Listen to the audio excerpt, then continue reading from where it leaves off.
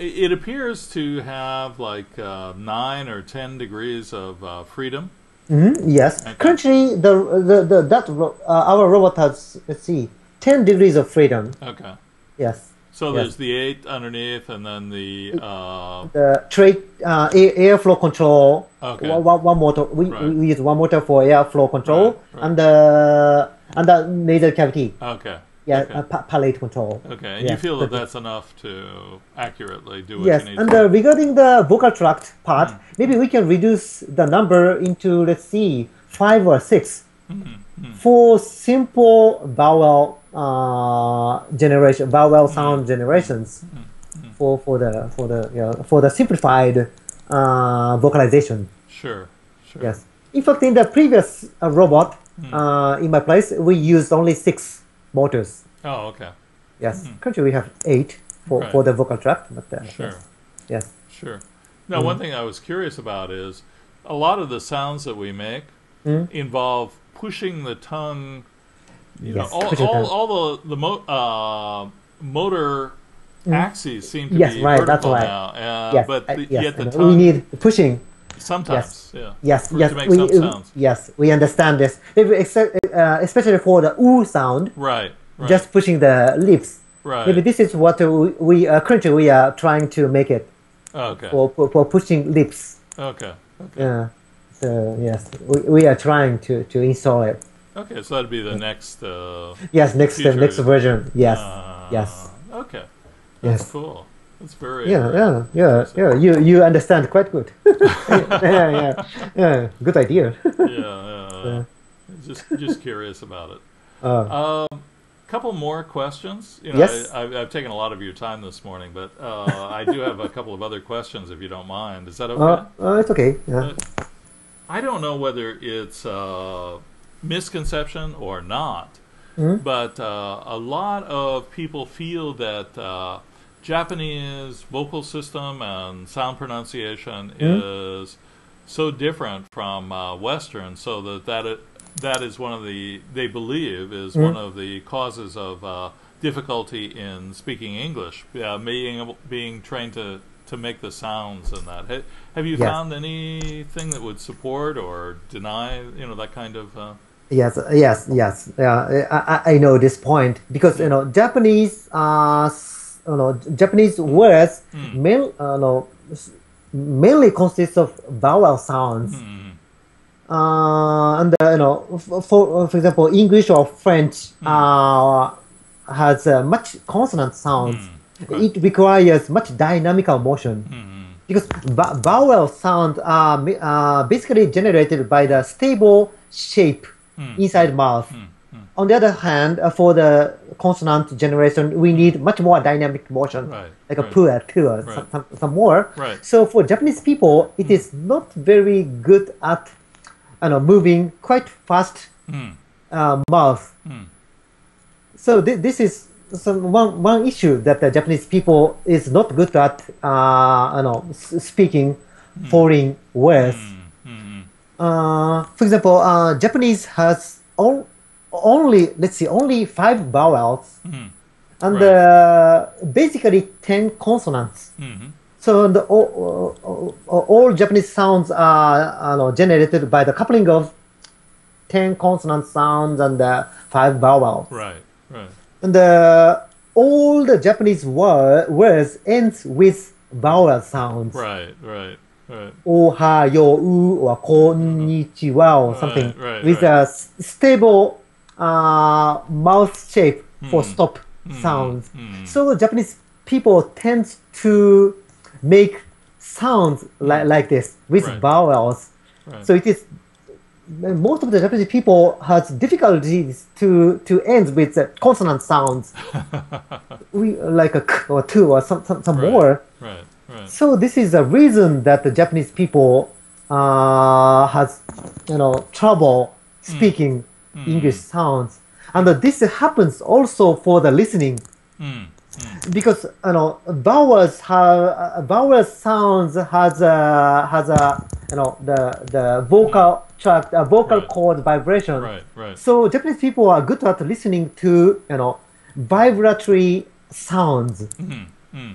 on the other hand, consonant has quite short time sound, short duration sounds. Right. Right. So for a lot of Japanese people, it is difficult to listen to consonant sounds, and maybe most of people has difficulties to understand, to catch consonant sounds. Right.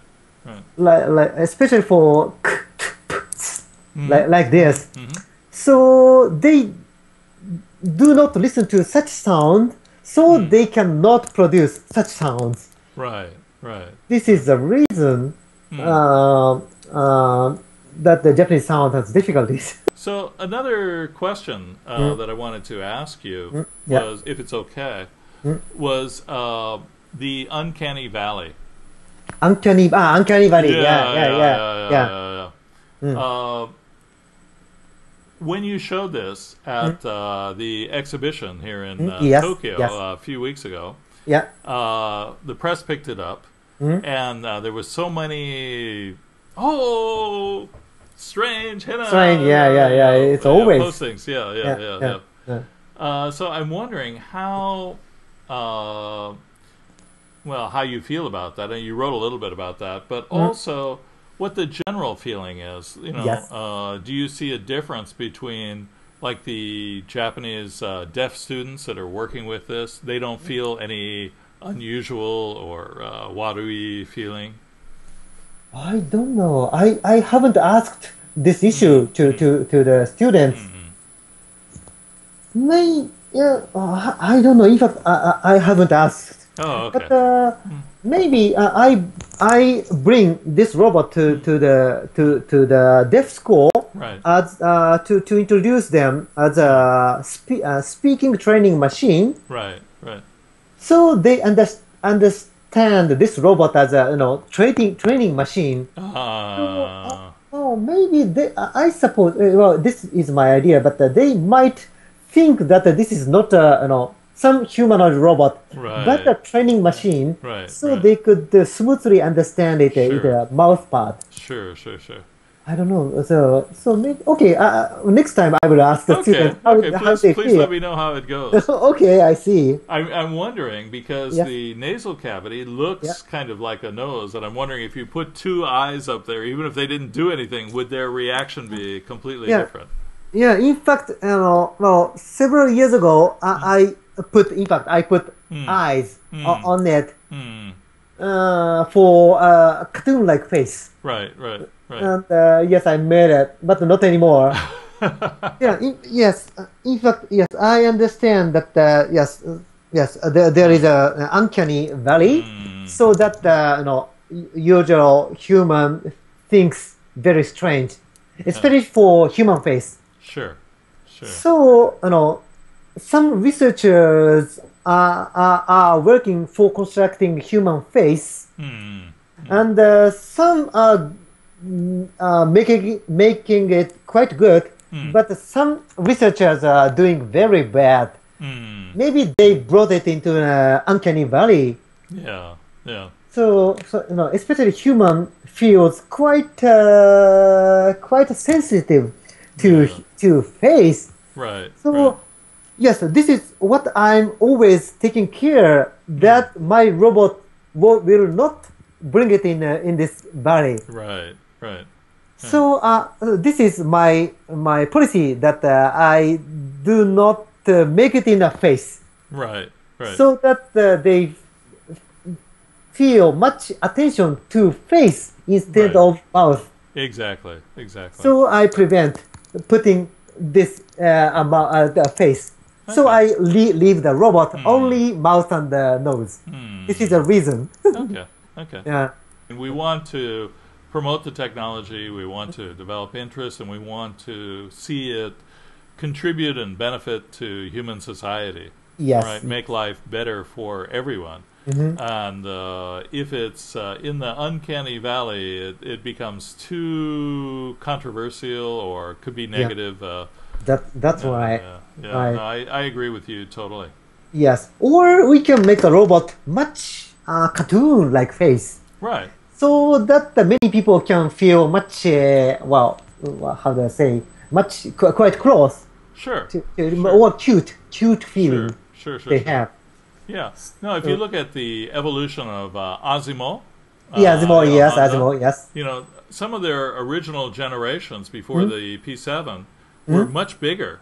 Okay? Yeah. And they deliberately downsized and designed with the Yes. shape of a schoolboy with a Yes. backpack. Right, So he right, wasn't controversial. You know, Yes, he shouldn't look people directly in the eye or be taller than them. He should be smaller and Yes. non-threatening.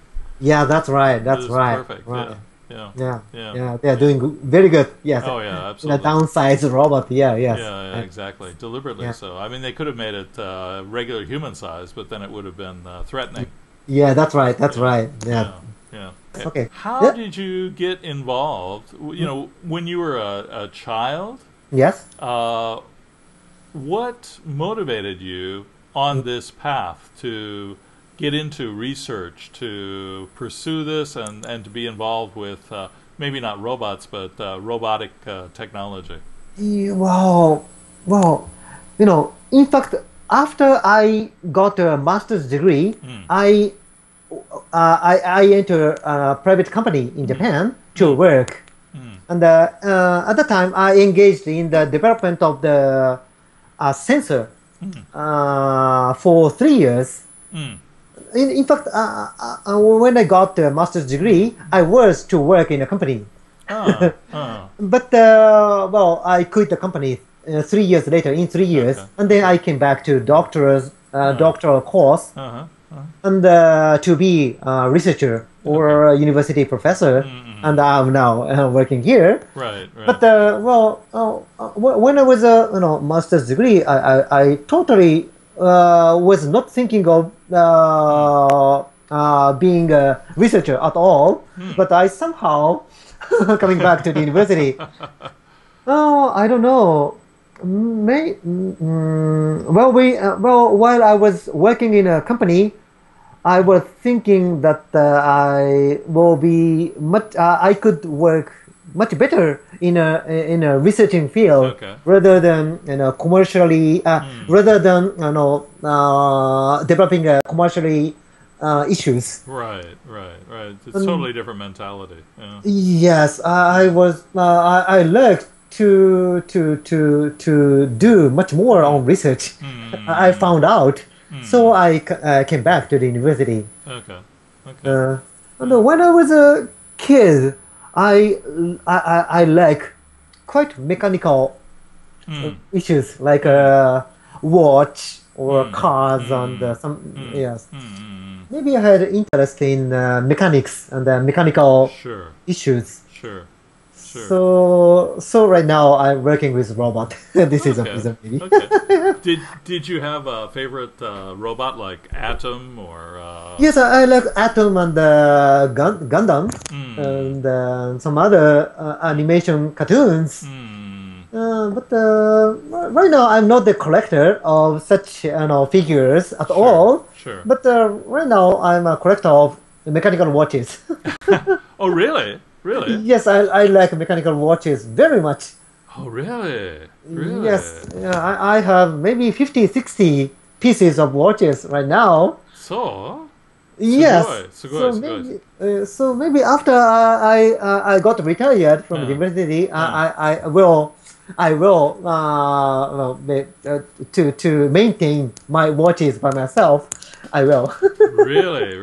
Well, thank you so much. We've been talking for an hour. Yeah, it's my pleasure. Thank you very much for having a video talk with you. Sure. Thank you very much. If I can help you anytime. Yeah, thank you. Oh, thank you very much. So keep in touch. You come up to Kanto, please let me know, and we can see each other face to face, and right. no communication or something.